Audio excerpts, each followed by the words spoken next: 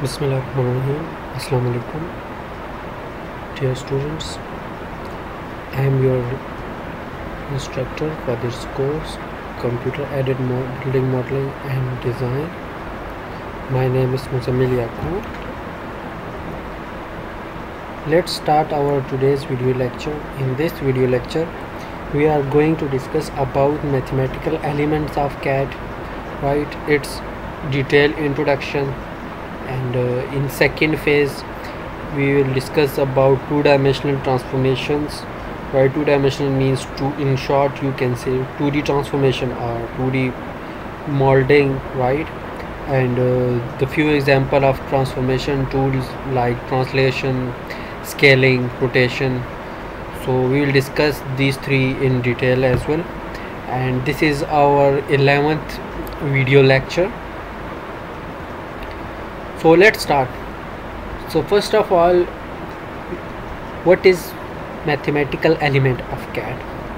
So in our daily life, or in a daily life of an engineer, or you can say a technologist, contact with mathematics is usual, right? Usually mediated by computer programs like machine elements or building element or building modeling element. So usually done by computing programs just like CAD programs, ETABS, SAP 2000, or infinite or finite element softwares, right? As I said, normally are CAD, and the programs are very large software system with many features for different users groups, ranging from normal design work to using an application program interface in order to develop additional features, right? For example, if you look or if you compare the AutoCAD 2010 version with AutoCAD 2018 or 2020 version, so you will see the difference between the interface and difference between the updation or upgradation of additional features as well.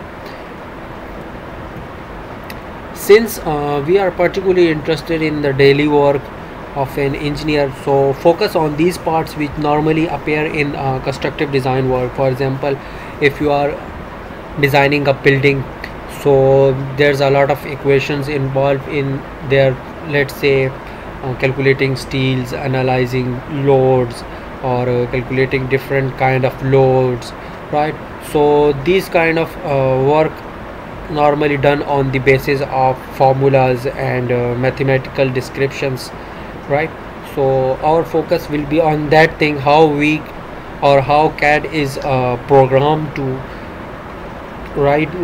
fulfill that requirements. So basically mathematical foundation of CAD is based on algorithms and geometrical formulas or geometry, right? Which normally in computer aided design CAD or in CAD incurs program with deep roots in many areas of classical mathematics. So as I said, such as algebra or different geometrical analysis, right? And then comes transformation. So let's discuss transformation first, and after that we'll discuss its two-dimensional transformation, right? So as you know, transformation means changing some graphic into something else by applying rules. For example, let's say take example of AutoCAD. So first you draw any kind of object or drawing with the help of geometric tools, right? And then you are modifying this geometric shape with the help of modifying tools. For example, trim command, extend command, you are using mirror command. So you are transforming that, right, according to your requirement. So basically this is called transformation, mean changing its shapes or its graphic. We can say graphic as well, because we are seeing this picture on interface, so it's basically graphical representation of that thing. and here's the term used, applying rules. So applying rules means, for example, in CAD, whatever the command you use, you have to follow certain rules. For example, you need to put a command in command line and then press enter. After that, you need to specify the object, I mean selecting the object, its first point, its second point. So these are the rules which we refer here. After that, we can have various types of transformations, such as translations, for example, scaling up and down, rotation, sharing, etc. and etc. right?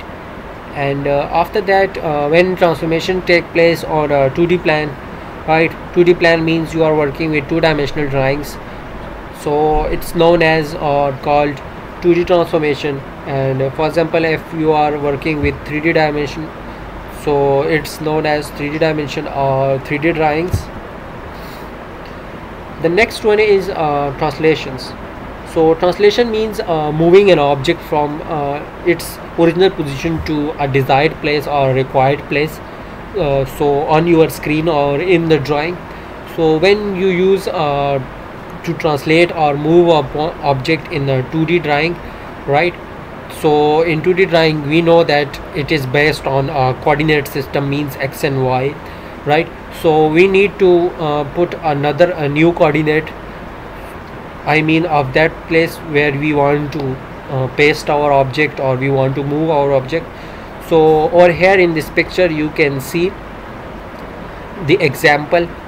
So the first point is original point, and it is known as p into xy, means you can find the value of x by linking that line to the x line, right? X graph line.